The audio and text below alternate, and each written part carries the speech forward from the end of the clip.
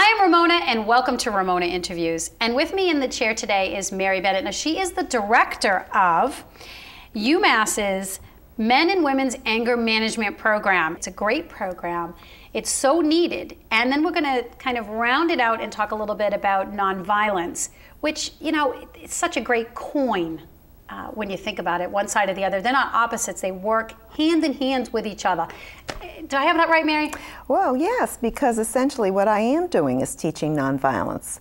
And this sort of takes the mystery out of it, because it really is about teaching people skills and teaching people what to do so that they can act without verbal and physical aggression. Yeah. And also act instead of react. Right. That's a very important part of it. In fact, that's the first half of the program that we're talking about, how to be less reactive.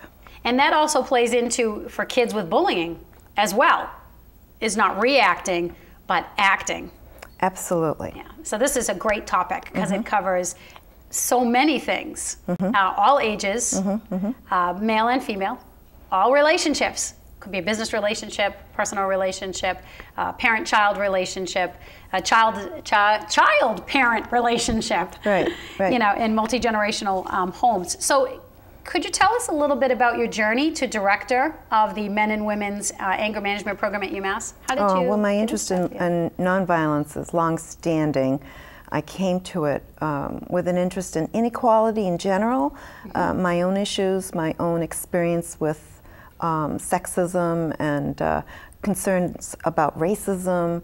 That brought me to Assumption College. I was a religious studies and psychology major. I actually focused on feminist theology, looking at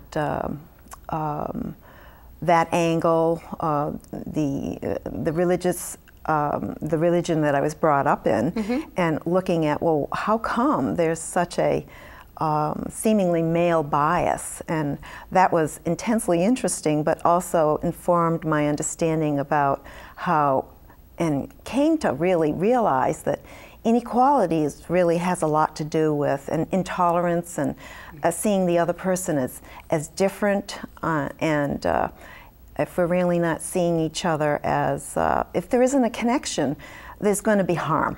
Right. And then from there, I went to Boston University School of Social Work and got my MSW in social work. And I worked with people with chronic mental illness at Worcester State Hospital. And that experience, I went on into UMass and a chronic and acute. I moved from the chronic to the acute psychiatric setting. And I always had my hand in outpatient treatment. I was doing anger management groups, and the more I did it, the more I loved it. And I ended up being the director for the last 3 years of the program at UMass. Of an apology is something that we teach, something that we go over. You know, that's really hard for some people to do. I'm still amazed today. Yeah. They'll say every other word, but I'm sorry. Oh, it's not just saying I'm sorry, because what you're talking about, Ramona, is making up a repair. Because every single time we do something, it damages that connection. And we're going to be less inclined to trust that person. Right. And so to be able to really recognize and say we're sorry is really essential. Yeah, it is. It is. And then try to look back at the behavior and say, okay, am I going to repeat that pattern? I have a big thing about calling it patterns, because there are certain things I notice that I do, and I have to be aware, and I have to say, okay, that pattern's coming around again. Right. Okay, what am I going to, you know, how am I going to address that? Well, a real apology is I'm not going to do it again.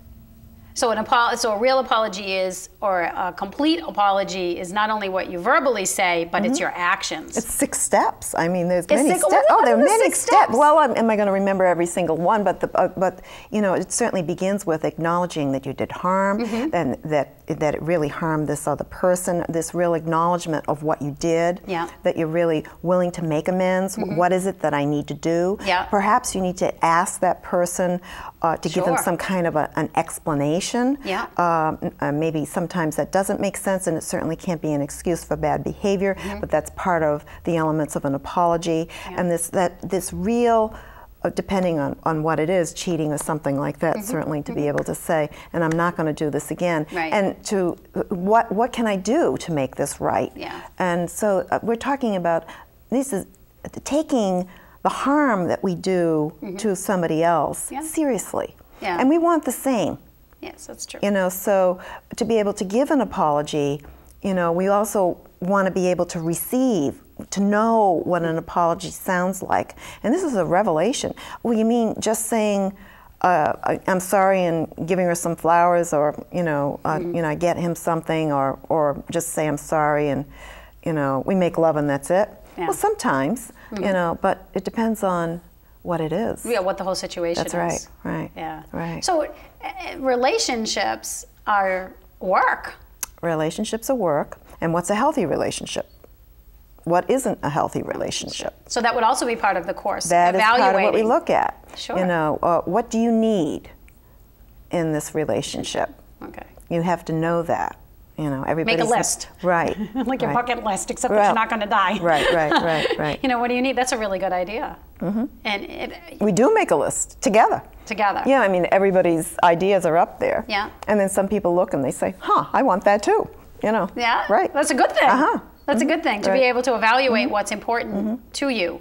And then I would assume that, does it also have a reflective quality? In other words, what you need is also what you're able to give back? Oh yeah. Well, part of what we're doing is because in all aspects of this, people become aware of their own feelings, they become aware of their own thoughts, they become aware of their own needs. And they start having empathy for themselves, is the ideal. And in turn, to have empathy for that other person. This is where the nonviolent communication part comes in. But yet to really learn how to be really assertive, you know, to recognize that this other person is really different than me. That's one of the first things we do in the program. Yeah, and that's okay. Really emphasize that. That's okay, because it's a great learning experience. Everybody's different. Yeah. Conflict is inevitable. Yeah, it's not something that is, you know, you're not going to run into every single day. There's going to be some kind of negotiation, you know, large and small. And how do we do that? And, you know, women tend to do things in certain ways, maybe may have more of a tendency to want to be liked. You know, and we go over communication styles: passive, passive-aggressive, assertive, and just plain old aggressive. You know, I want everybody to be assertive, and assertiveness is using nonviolent communication skills. Standing up for your boundaries, knowing your own boundaries, and being able to communicate that in a way that is loving and compassionate. You know. Not aggressive, so that you can get your message across. That's a whole skill set in itself, is to be able to get a message across in a way that's effective. And I usually find it's short and sweet. Short and sweet is good, and it takes a lot of self-reflection too. Yeah, it does. That you need to know what it is that you're feeling. People need a feeling vocabulary, and they need to know what it is that they need. They need a needs vocabulary, and they have to be very specific if you expect to get your needs met. What do I need this other person to do? Very specifically, so that I can be happy. Okay. And so that your happiness is in your control when you're doing that. Anger, when we're experiencing anger, it's because there's an unmet need. There's something going on. And how do I communicate this in a way, and this is where the skill comes in, if I'm yelling and screaming, that other person tunes out. Yeah, they will, like children. Everyone does that. It's a natural human. Right, so we talk about, you know, to being able to communicate in a way that that other person can hear us without making demands. If we're making a demand, all bets are off. Nobody wants to pay attention if we're making a demand. We'll get this, Because we do have a website that people can contact, and that gives all of the information, including timeout techniques and managing conflict safely techniques are on our website, and that's www.umassmemorial.org/anger management. All right, there you go. People can reach us that way, and that talks about how to contact and get into the program. And get into the program. Right. You know. Right. And is most programs 20 weeks? Or, I mean, it could be something different. It kind of goes by what your needs are? There are many different kinds of anger management programs. Ours is 20. We're doing research on the men's side, doing research on the women's side.